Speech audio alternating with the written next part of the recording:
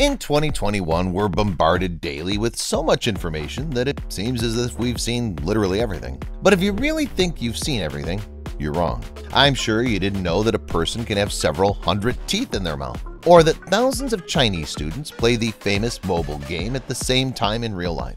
This is the Infinity, and this is an interesting video for those who think they've already seen everything in the world. Let's go.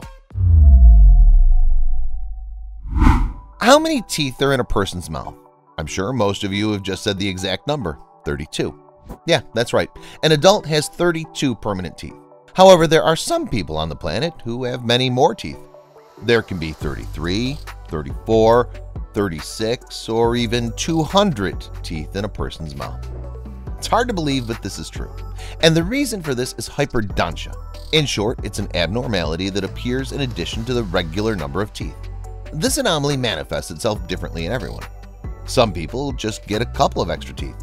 This occurs in a quarter of cases. For other people, hyperdontia gives only one tooth. This occurs in 2/3 of cases. And about 5% of patients with this condition have 3 or more extra teeth. In super rare cases, there are so many teeth that they cover almost the entire oral cavity. For example, an Indian guy named Ashik Gawai had 232 extra teeth. Just imagine how many it is. Luckily, he had surgery to remove all of his extra teeth. Raynaud's syndrome. I'm sure it's happened to all of you. You carry heavy bags from the grocery store, put them on the floor when you get home, and you're horrified to see the bag squeeze your blood vessels so tightly that your fingers turn pale. Not a pretty sight, huh? But people with Raynaud's syndrome don't even have to carry anything heavy. People with this syndrome suffer from an intermittent disturbance of the arterial blood supply to the hands or feet, which causes their fingers or toes to become pale, cold, and numb. After the attack, blood rushes to the affected blood vessels, causing pain and redness in the hands and feet. The true causes of Raynaud's syndrome are not yet known, but it's thought that the blood vessels of patients suffering from the disease are much more sensitive to the hormone noradrenaline than those of healthy people.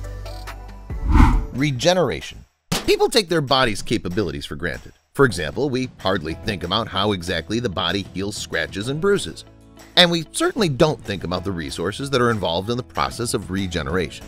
Cuts and abrasions may seem to heal rather quickly, but in fact it takes the body about a month to heal the wound completely. This is time-lapse that shows the body's ability to regenerate. The author of this time-lapse took photos of a finger abrasion every 4 hours, 6 times a day for 33 days. You can see from the footage that the injury is not serious. This is just the most common abrasion that any of us have had. Only after watching the entire video does it become clear that even such an injury takes a long time for the body to heal. Do you remember such a video game on cell phones as Snake? I'm sure that most of you remember it very well and now have a feeling of nostalgia. In China, this game seems to be very popular.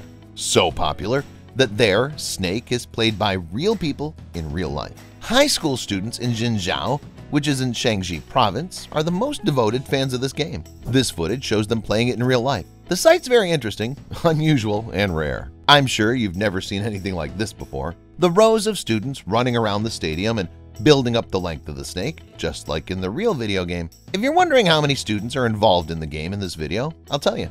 There are 3,000 of them. What's more interesting, this live game is not a one-time performance or flash mob. Such an event is held at the school every week. According to local teachers, it cheers the students up.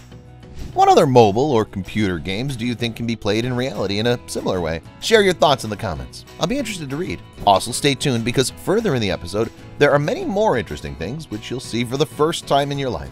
Let's move on. There are many unique and interesting places on the planet, but the island of Dolls stands out among them.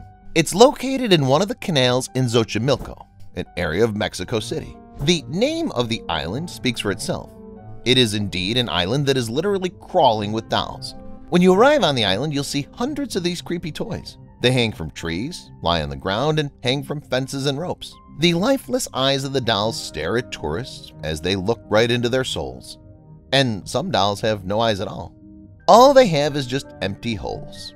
It's not surprising that the Island of the Dolls, though, is a famous tourist attraction, but has a reputation as a scary place. By the way, according to legend, the dolls are supposed to protect the island from the ghost of a girl who passed away here. But apparently this doesn't help much because tourists say that the island is haunted by real ghosts.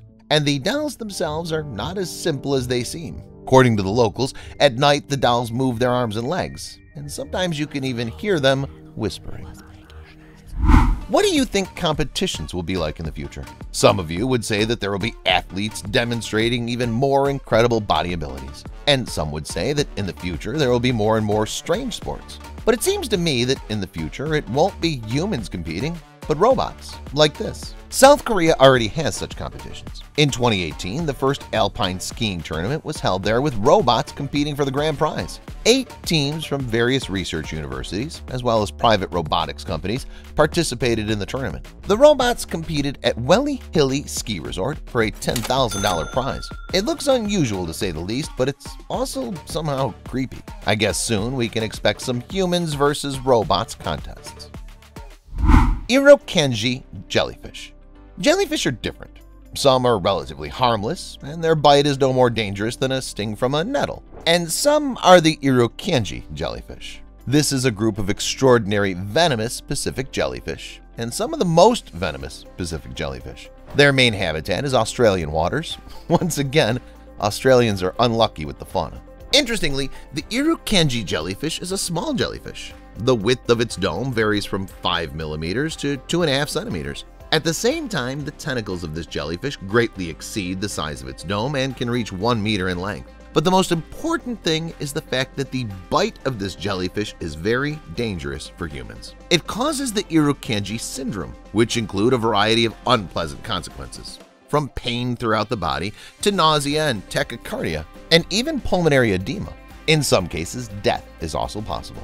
The Irukandji jellyfish venom is slow-acting, so symptoms may take several days to appear. Here's another reason not to go to Australia.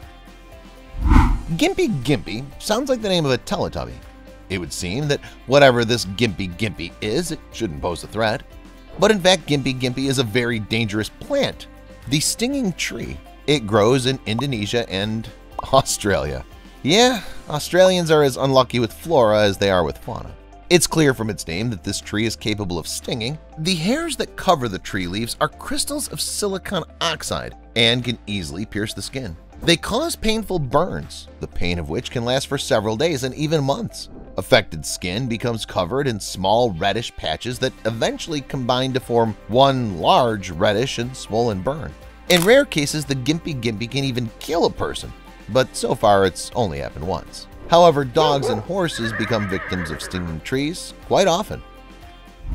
From the first few seconds of this video, it's not clear what exactly is going on here. Some giant thing is inflating in some tunnel. What's the point? But as it turns out, it does make sense. The thing is a special plug that's used in subway tunnels. The way it works is similar to the plug you put in your bathtub drain. This giant plug is designed to hold back the spread of water if flooding occurs in the subway.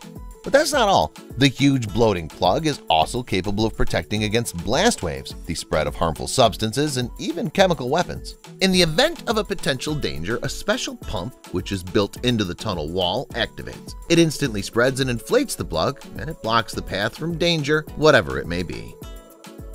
Take a look at these unusual spheres. Have you ever seen anything like this?